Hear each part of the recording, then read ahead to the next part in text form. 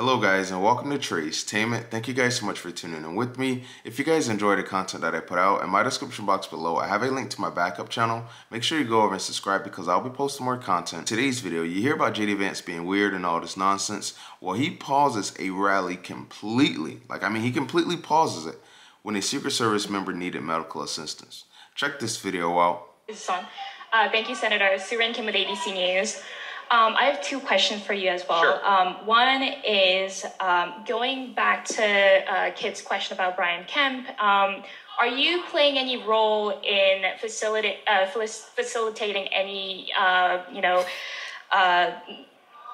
you playing any role in facilitating connections with Governor Brian Kemp or other Republican members bringing them back to the Trump world at all? My second question is, since becoming Trump's running mate, have you talked to former Vice President Mike Pence for any advice in campaigning? Have you connected with him, or have you talked to him about maybe him supporting President Trump?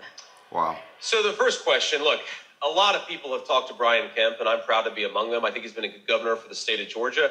I certainly gave him a phone call. I think 150 other people have given Brian Kemp a phone call and talked about the need to have a unified Republican team. I don't take any special credit for it. I think a lot of people deserve more credit than I do, including the President of the United States, because I think President Trump has been very, very aggressive at trying.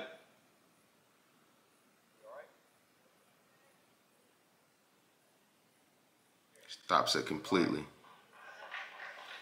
There we go. It's so humid in here. I thought we lost one of our Secret Service agents. I was worried about him, but we're good. God bless you, man. Glad you're okay. There we go.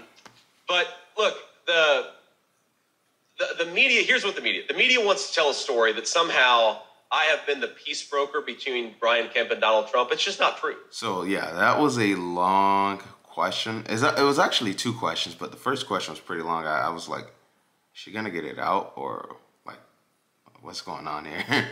But the way that JD Vance answered that question and how he stopped completely in the middle of answering that just to make sure the Secret Service member was okay, I know that meant a lot.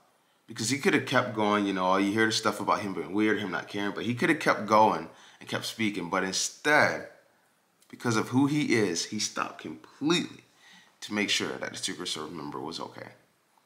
Even after all this stuff that you hear, he stopped completely in the middle of answering that question. And the answer that he gave, I know completely shocked the reporter, because they probably waiting to get some extra oh, JD Vance said this, JD Vance said that moment, but it didn't happen. He handled that completely. Love the way that he answered it. Let me know what you guys think about today's video in the comment section, and do you guys think that JD Vance answered the questions the right way?